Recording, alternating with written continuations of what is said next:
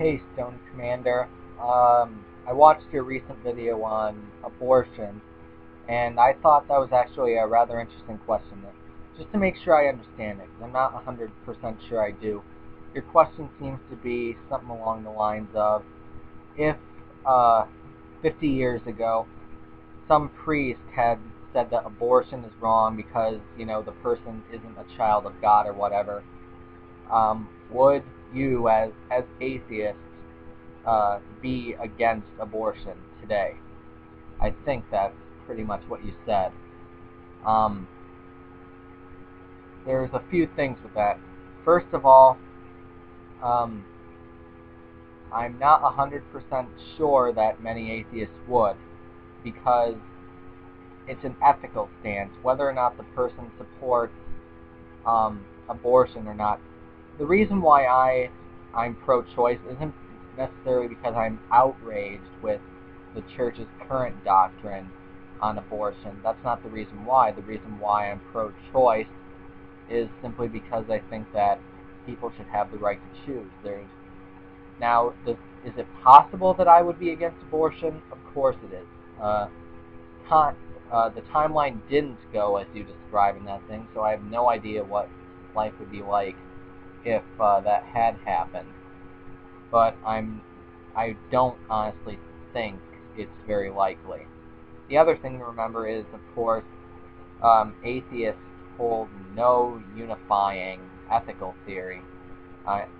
Atheism is simply atheism. It's characterized only by a lack of theism. That's the only thing, and that's why atheists can be pro-life, can be pro-choice, can be conservative, can be liberal, can be libertarian, can be anarchist like I am. Atheists can, and in fact do, hold a wide range of ethical opinions on several matters. So, even if we were extending this to atheists in general, I sincerely doubt that that most atheists would do so, simply because there is no unifying position, ethical position that atheists hold. The only thing that unifies atheists is the rejection of a belief in God. So my answer to your question is just, it's possible, but I think it's incredibly unlikely. So bye for now, Stone Commander. I do think that was an interesting question, but I still think it's unlikely. And out of curiosity, how goes your reading of Thus Spoke Zarathustra?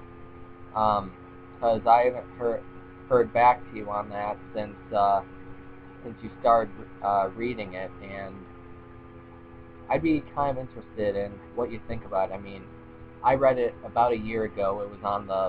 I read the entire thing on a plane trip home from Japan, and I thought it was a really good book, and I'd like to know what you think of it once you read the thing. So, bye.